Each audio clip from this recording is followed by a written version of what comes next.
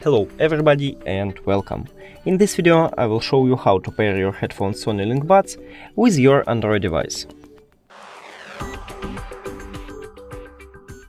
You have to start by open settings, then go to connected devices, now click pair new device, and after that press and hold connectional button at the back of charging case for at least 3 seconds. If you can see that LED light it starts flashing, just close the case, open it again, and then press and hold the connectional button. We can see that LED light is blinking, so it means that it's entering to pairing mode. Now click on your headphones, pair,